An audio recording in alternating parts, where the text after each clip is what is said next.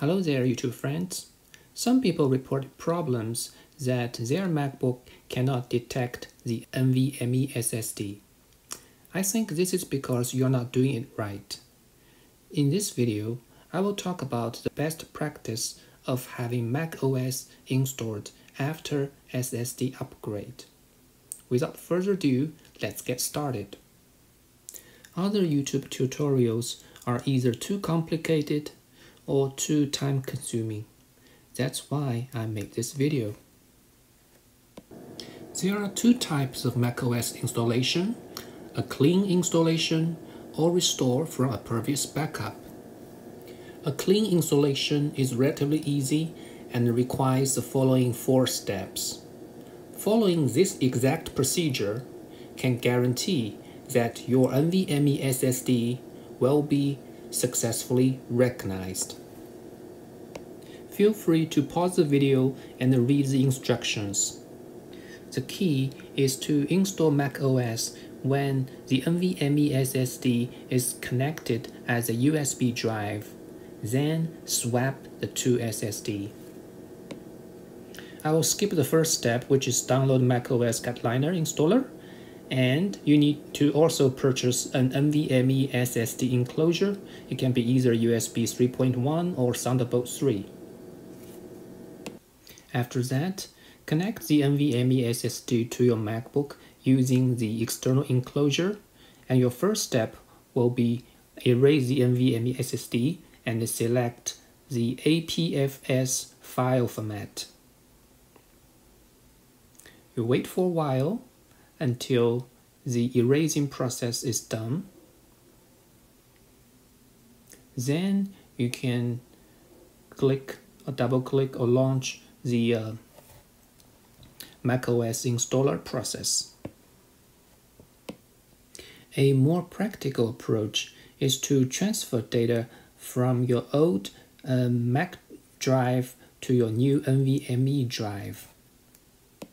Here are the steps I find to be most efficient and error-proof.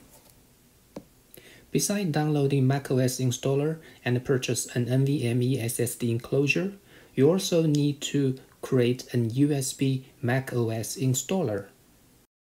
Any USB 3.0 or 3.1 drive larger than 16 GB is suitable for this task. Once your USB drive is attached, use the link in the description to download the Install Disk Creator and launch this application.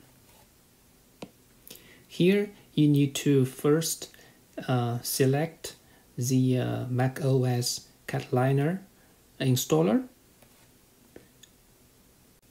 Then select your 16 GB USB drive to become the installer. Please note that this is not your NVMe enclosure.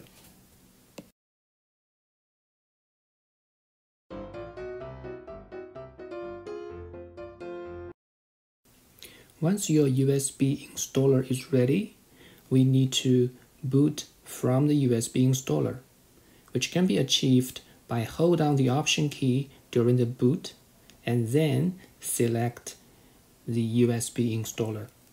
Then you need to wait very patiently for a couple of minutes until you see the macOS utilities. Then follow these steps, you'll be able to clone data from your old drive to the new drive.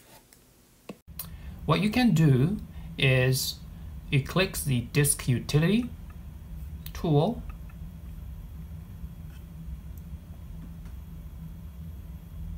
and here you will find actually 3 disks. Here is internal Macintosh HD.